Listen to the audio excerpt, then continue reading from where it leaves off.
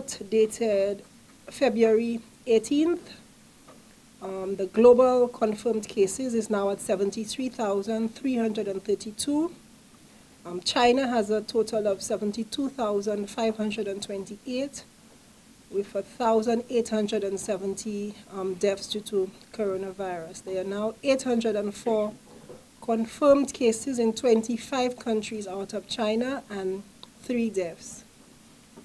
Okay. Our management of the suspect case last week, it was a good opportunity for the country to evaluate their level of preparation that we have had so far.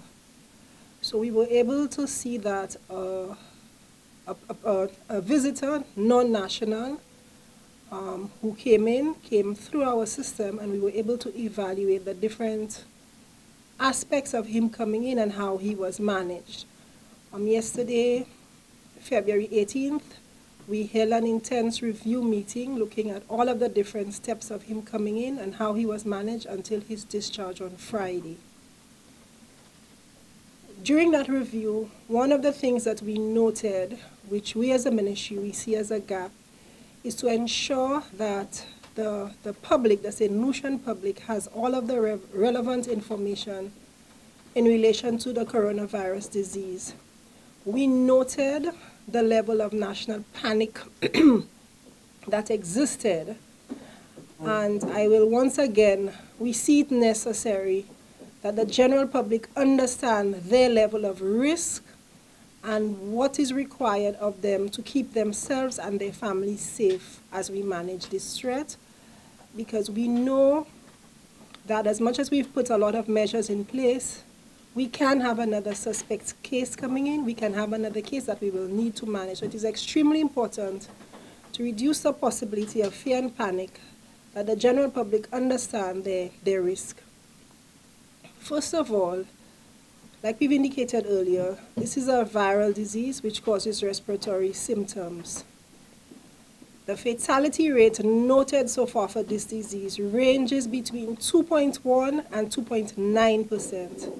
Let us round it up to the highest possibility. Let us say it is 3% fatality rate. This means that 3 out of 100 persons who get it would end up dying, according to what the data is suggesting. So that means 97 out of 100 persons who get it go through the disease like a regular respiratory illness and do well. What they are noting in countries with the disease, most persons who get coronavirus disease develop the disease like a common cold. They go through their 7 days of flu-like symptoms and then they are okay. What has been noted, children and young adults are managing the disease well, like a common cold.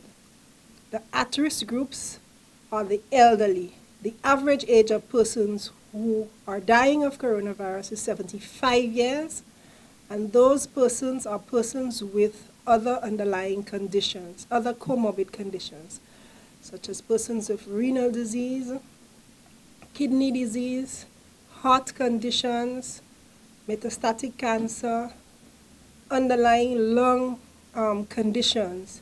So most of the persons who end up with the complications of the coronavirus are persons who are elderly and with underlying conditions. So what does that mean for us? It means we have to ensure if we do get an outbreak that we have capacity for increased admissions and managing those cases. We expect a lot of persons will be ill at the same time with the flu or flu-like symptoms, but it does not mean that everybody is going to die. 97 out of 100 get the flu. They get it like a regular common cold or like a flu and do okay. The small risk group is the group we need to pay particular attention in terms of ensuring that they get they do the regular, what we recommend in terms of reducing them getting it, staying away from persons with flu symptoms, regular hand washing, and also preventing spread by ensuring that cough etiquette, that is coughing into a tissue, occurs. And our health system would need to be prepared for the extra admissions that we expect during this period. So we have been saying quite a few times what is required of the public in general, because we are planning for a possible introduction of a case. However, we have influenza, we have increased respiratory illness happening here right now that we need to manage as well. So from now, we need to take personal responsibility to reduce our capacity of getting a respiratory illness. And if we get it, we have to ensure we do the necessary to reduce spreading it to other persons. So what we expect persons to see when they hear that there's increased respiratory illness, we expect persons to ensure you wash your hands regularly, you have hand sanitizer in your bag. We do not expect to see the general public using face masks and gloves. Face masks are recommended for healthcare workers taking care of a patient who has a respiratory illness of significance. We also use it for persons with respiratory illness, that is the patient or a suspect case. That person we would put a mask on. So if you have respiratory symptoms and want to reduce spreading it to other persons, we would recommend that you put on a face mask. Or if you were in direct contact with a case, then we would recommend. So these are the three conditions, the three circumstances that we would recommend the use of face masks. We do not recommend the use of a face mask for the general public as a way of protecting yourselves from this virus. I would like to also explain why we decide on different levels of quarantine. We have different levels of quarantine depending on the conditions. If we have someone who was in China during the last 14 days and have come over to St. Lucia without signs and symptoms, so if you're completely asymptomatic, that is, you were in China, it means you were, during the last 14 days, there's a possibility you could develop symptoms, but at this point you are not. We would recommend home quarantine if your home conditions are appropriate. And that is, you would need to have a bedroom and a bathroom which is completely separate from the rest of your home and conditions to facilitate it while we monitor you. Some persons do not have that, and we have an arrangement with a private entity to facilitate this level of quarantine as well. In the event that we get a national coming to St. Lucia who does not have the conditions for home quarantine, we then do home quarantine but in a private facility. In persons coming from China during the last 14 days with signs and symptoms, that if they are showing respiratory signs and symptoms, in this case, we would recommend hospital quarantine, because in this case, the level of risk is a lot higher, because we would need to test to know what type of virus that you're carrying, and you would also need to get treatment. So in that case, we would use our hospital quarantine facility. So we just wanted to explain why, in this case, we chose to quarantine the non-national at the hospital and not use hospital home quarantine that we use for our other 4 nationals. And I'll also take the opportunity to indicate that we presently have no one on quarantine. Our 4 nationals have all been discharged from quarantine, and they are all doing well right now in their communities. The ongoing activities at the points of entry. With the suspect case, we know that this person came into St. Lucia on a catamaran that was actually docked in Soufrière, and clearance was given from the port at Soufrière. With leisure yachts and leisure vessels, there are certain courtesies that are generally extended to them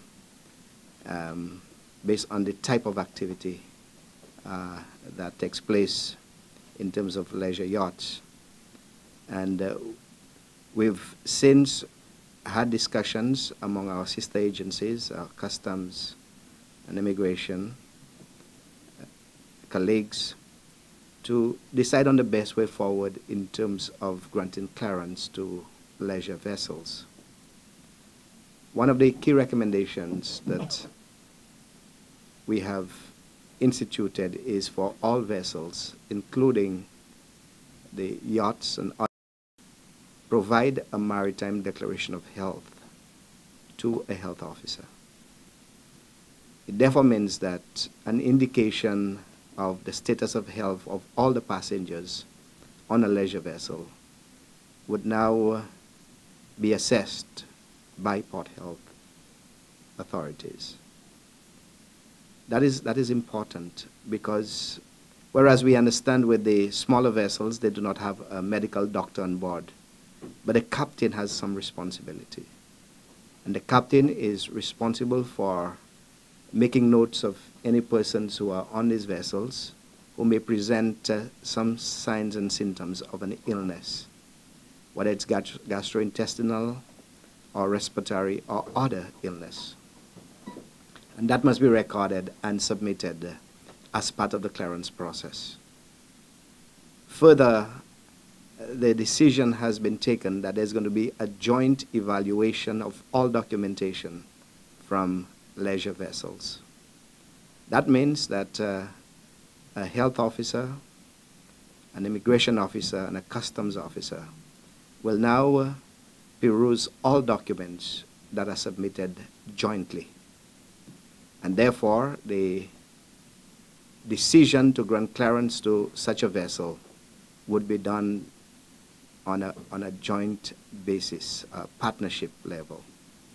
The health authorities certainly would be looking at the health situation on that vessel, along with immigration, who would be looking at the passports very closely, because we are interested in travel history. That is very important to us at this moment.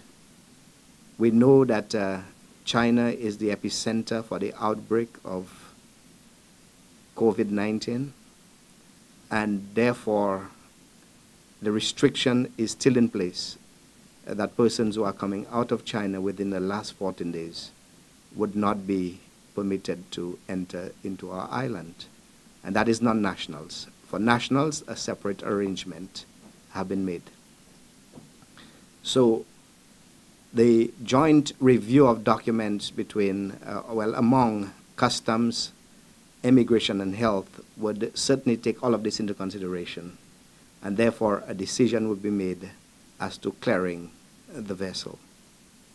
The other aspect of clearance to leisure craft is that we have recognized that our borders are very porous, and we've had several points of entry where clearance has been given in the past. A decision has been taken that St. Lucia would now establish 2 points of entry for clearance of leisure craft: the Rodney Bay Marina and the Soufriere Marina. Therefore, all vessels, and that is leisure vessels, calling into St. Lucia must obtain clearance from one of these 2 ports, and then they can venture into the final destination. So if it's Vieux-Fort that they want to go on berth, they would have to get clearance first, either from the Rodney Bay Marina or Soufriere, and then they can continue their journey to Vieux-Fort. Or if it is at Marigot Bay, that's the final destination, same. They would have to obtain the clearance first and then venture on to the final destination.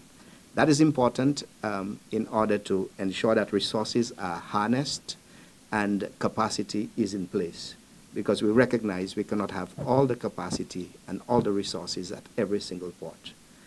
And therefore, the decision has been taken that there is going to be extended working hours at the ports. And as I've mentioned, it would be extended working hours for health, customs, and immigration, to allow for greater flexibility and higher coverage in terms of ensuring that vessels are monitored.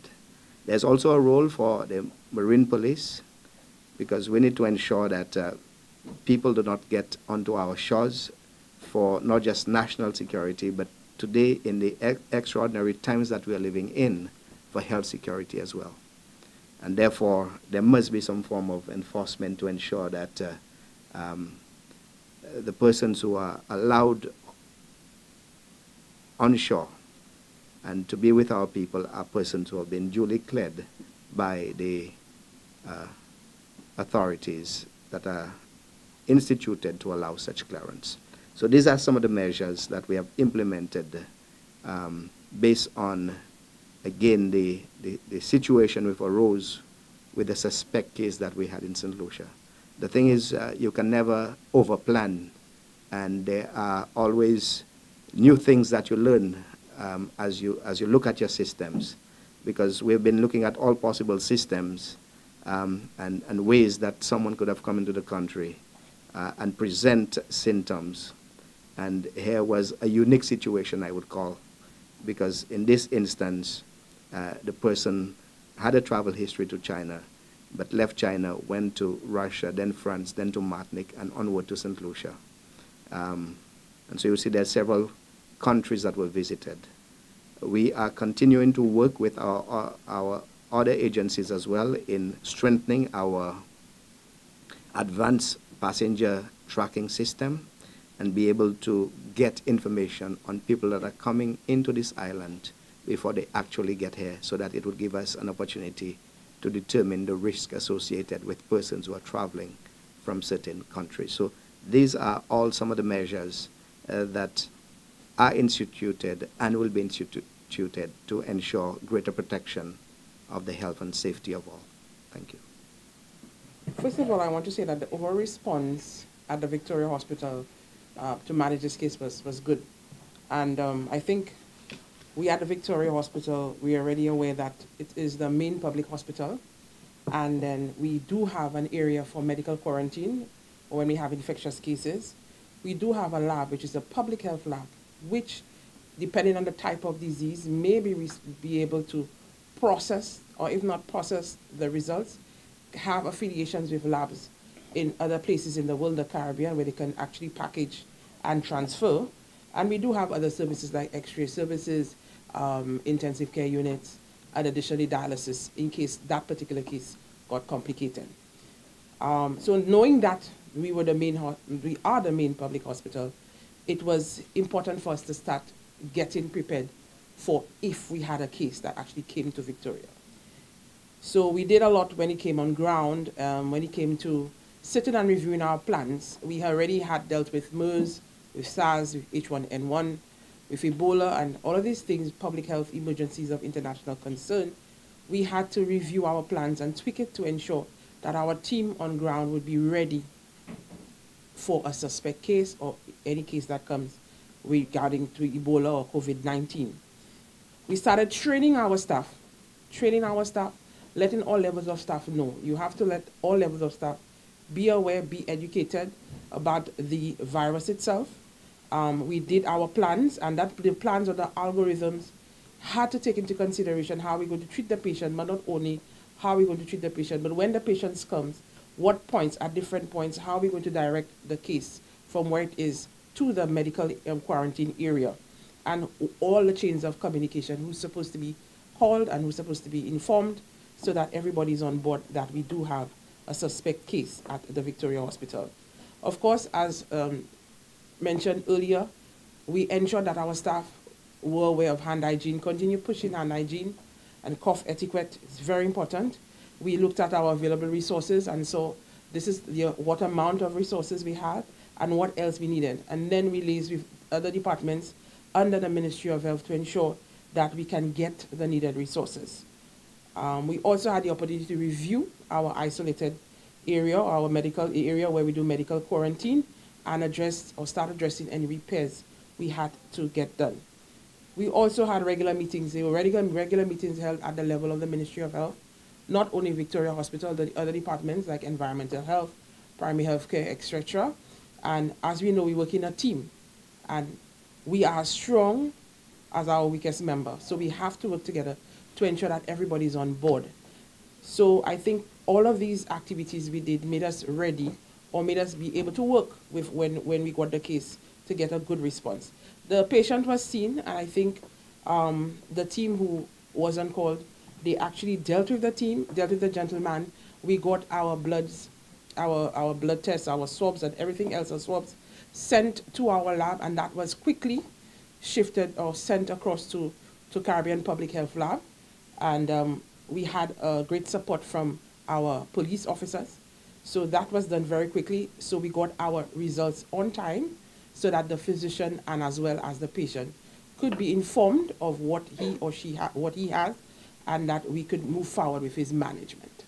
Based on this suspect case which came in, we've held 2 intense meetings after the case. One was an emergency national health security meeting, which was held the day after, to look to see what was going on and to address some of the more urgent gaps. One of the urgent gaps that came out of that meeting came from the porosity of some of our borders, which Mr. Ragnanan explained, and immediate measures were put in place as well. The budget to further strengthen our system, our national system, because it involves not only health but all of the other stakeholder agencies, has been submitted for final review. At the level of our healthcare systems, we noted a number of areas that we need to continue working with. One is at our community wellness centers. We are strengthening and continue training, especially our frontline workers, to increase their surveillance and monitoring of persons coming in.